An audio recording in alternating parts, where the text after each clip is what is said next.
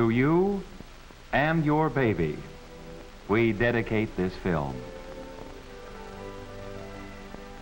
For nearly 9 months, you will have been providing a snug home for him and supplying food for his rapidly growing body. 9 months is not long in a lifetime, but if you're like the average mother-to-be, when it's nearly over, you'll be ready. In fact, you'll be waiting and waiting. Everybody gets a little impatient for the baby toward the end of pregnancy. That is, everybody but the baby himself. He's in no hurry at all. But for you and your husband, those last weeks do seem to drag a little. And chances are your husband will be looking forward to the day with just about as much anticipation as you will. But however much the time seems to drag, there isn't any doubt that the day will soon arrive when you will be going to the hospital. So in preparation, you'll pack a bag to take along. Toothbrush, makeup, a bed jacket perhaps, and so on. Useful things, and things to make you pretty. And then one day in the middle of things, probably when you least expect it, labor begins. Rhythmically, surely, labor begins. You feel the pains, the labor contractions of the uterus, either low in the abdomen or low in the back, under the flat bone midway between the hips. The rhythm is slow at first. The contractions come every half hour for about 20 seconds. But soon the contractions lengthen, the intervals shorten, and you keep a record. 25 minutes, 20 minutes, 15 minutes, 10 minutes. And now it's time to call the doctor. He will be most interested in what you have to tell him, for he has, after all, been following your progress for 9 months. He will probably ask you whether you have any pinkish discharge, whether much or little, or a flow of water, indicating that the bag of water surrounding your baby has broken. And he will surely ask you how frequently the contractions are coming along. Any one of these three, contractions 10 minutes or so apart, pinkish discharge, leakage or sudden rush of water, or any combination of them, will indicate to the doctor that you and the baby are ready to go to the hospital.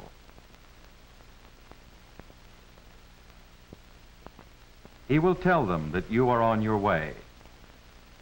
And so you are. It's a relief to know that your baby is finally on his way. You don't need to hurry. There will be plenty of time. Of course, your husband may get a little excited, but don't let that bother you. Take your time. Following your doctor's call, the staff will have made preparations for your arrival. By the time you and your husband arrive, everything will be ready, and they will be expecting you. At the hospital admission desk, you may be asked a few questions, but only a few, and then you will be taken to the maternity ward to prepare for the delivery of your baby. Your husband will stay behind to answer more questions, fill out the necessary forms, and take care of the financial end of things. When you reach your room, you will get undressed, put on a hospital gown, and roll into bed. Immediately, a lot of people will become very much interested in you and your baby. Your arrival will start into action an experienced team dedicated to helping you bring your baby into the world. They will be quiet and efficient, and they'll do everything they can to make you comfortable and to help ensure success in this very important moment for you and your family. Soon your doctor arrives to take charge of things. He will be following your progress closely now, and first he will examine you to see how far along in labor you are and to check on the baby's position. Now let's move inside to see what has been happening. Here is a side view of the abdominal cavity in the upper part of the leg. Notice the distended abdomen with the navel in its normally popped out state.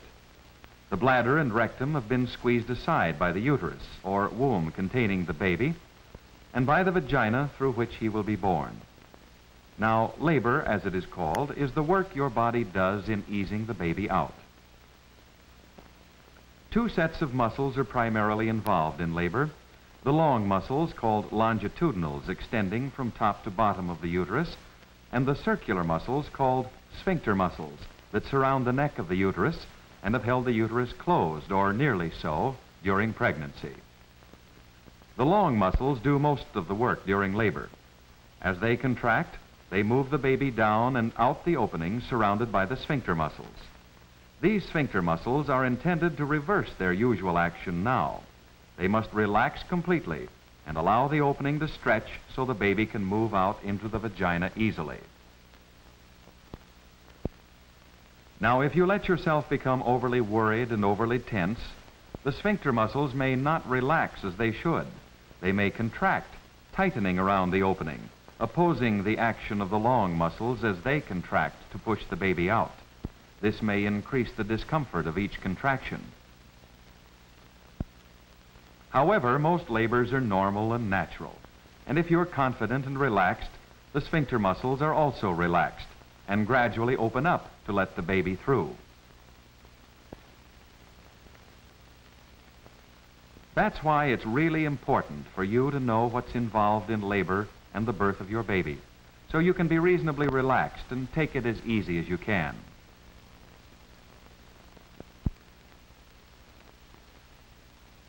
After the doctor has learned all he needs to know concerning you and the baby, a nurse will shave off your pubic hair and give you an enema to help clear the way for your baby's birth.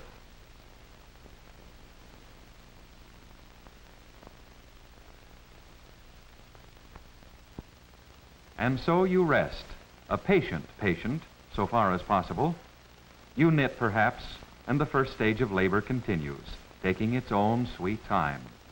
And when a contraction comes along, you relax, letting the uterus have its way.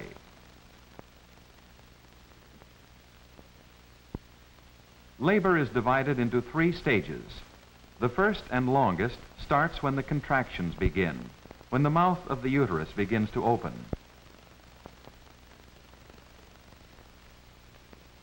Gradually, the sphincter muscles relax.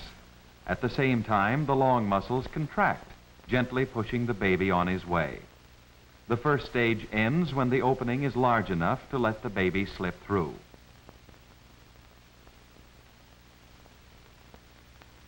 During the first stage, helpful doses of medicine may be given to you if you need them. They will relieve some of the discomfort that your labor will be causing you and give you a peaceful state of mind.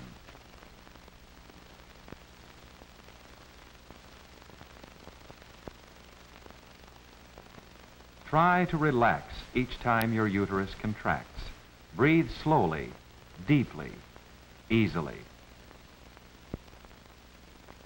Deep, slow abdominal breathing not only helps to relax you, it also helps to get the baby into line for an easy delivery. If your abdomen is held down, the baby's head pushes against the side of the uterus. He must make a detour to get out the opening. By breathing with your abdomen, you make it possible for the uterus to push forward at the top, to stand up so the baby can be pushed directly down through the birth canal.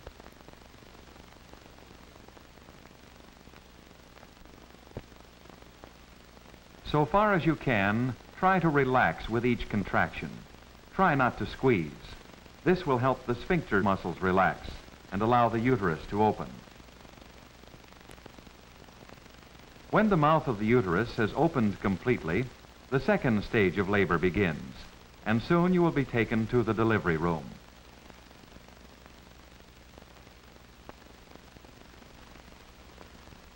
The delivery room is much like the doctor's examination room. Its main piece of furniture is the delivery table, where your baby will be born. There is a table with sterile drapes to cover your abdomen, legs, and buttocks, and with sterile gowns, towels, and rubber gloves for the doctors and nurses. Everything is absolutely sterile to protect you and the baby. There will be sterile solutions to wash you with just before the baby arrives. And there will be a cord tie set to tie off the umbilical cord through which the baby has been getting its food in the uterus. There will also be various sorts of anesthetics. For example, a continuous caudal anesthetic set, a saddle block anesthetic set, and there will be gas available. Some mothers, perhaps you, may want a certain kind of anesthetic. Feel free to ask for it, but by all means leave the decision in your doctor's hands. Finally, there will be a bassinet ready to receive your baby. And so you reach the delivery room, ready to deliver your baby.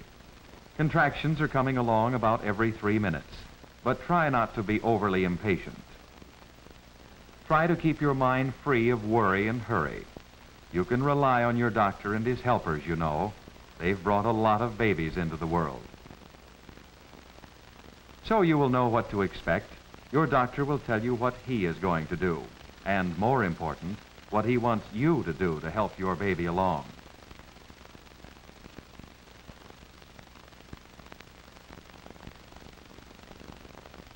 Now, what is happening inside your body? Well, the baby's head is moving through the mouth of the uterus. With each contraction, he will move down the birth canal a little farther. And at the same time, he will rotate to face your back, rather than facing your side as he did before. In the second stage of labor, you will be told to take several deep breaths while the uterus gradually increases in the strength of its contractions. At the peak of the contractions, you will take another breath and hold it. In other words, you will push at the peak of contraction. With each push, some describe it as leaning on it, the baby moves along a little farther. Take your time. There's no reason to hurry.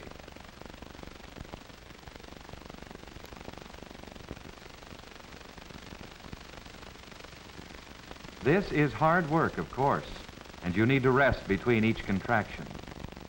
You won't be alone in your work. Your doctor will be working too. He will be keeping you informed of progress and will be ready to receive the baby as he comes out through the vaginal opening. Remember, in the second stage of labor, you push with each contraction.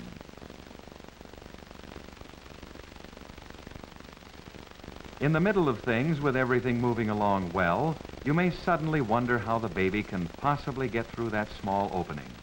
Don't worry, you'll stretch enough. For 9 months, your body has been preparing. Your doctor will be there, ready to hold the baby's head and to manipulate him gently so his shoulders, arms, body, and legs slide out easily.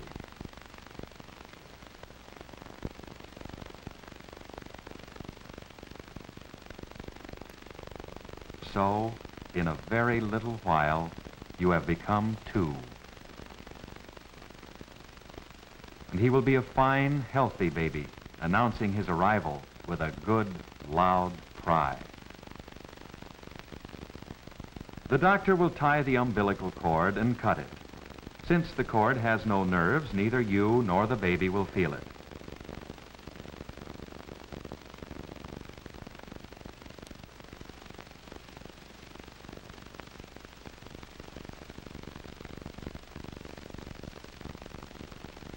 And now you can hold your baby. What a wonderful thing to give life to a new human being. And while you're getting acquainted with your baby, the third stage of labor begins. The placenta that has been feeding him begins to come loose. And another contraction or two discards it from your body in from 5 to 20 minutes. It is called the afterbirth. Your baby is born. The job is done. And when your doctor says, "Congratulations, you did a fine job," he really means it. Back in your room, you begin to realize how much you are going to enjoy your baby. He's all yours, every inch, every ounce of him. For you and your husband and the baby, it is the beginning of a new era, an era brimful of surprises and happiness. Doctor, dancer, lawyer, president. What will he be? Have you chosen a name for him? Don't forget to telephone the relatives. Are the announcements ready? Don't forget to get cigars and candy for the office. Ah, well, Father will take care of that. Now for a well-earned rest.